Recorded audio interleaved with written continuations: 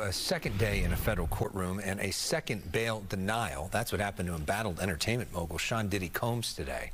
Fox 11's Hal Eisner here with the latest details. Hal. Well, that's right. Sean Diddy Combs is not going to be released on bail. That's the decision of a second New York judge. Fox 11 was first to report on the federal raid at the music mogul's Holmby Hills home. That was back in March. It coincided with the raid of his house in Miami, and those raids led to an indictment announced this week. Combs, who's facing a number of charges from racketeering conspiracy to sex trafficking, was told yesterday he could not be released because he was a flight risk and dangerous.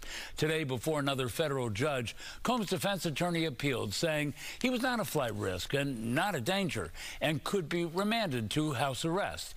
The defense proposed a $50 million bail package that would have had Combs on house arrest at his Miami mansion, securing bail with that home and surrendering his passport. But the judge wasn't interested, saying the government had proved that there were no conditions that would reduce the risk of witness tampering or obstruction. After hearing, Combs' defense attorney appeared to downplay the charges. He didn't do these things. This was a 10-year relationship. There's no coercion. There's no crime. There's basically just, someone who brought a civil case and now is finding themselves as a witness in a criminal case.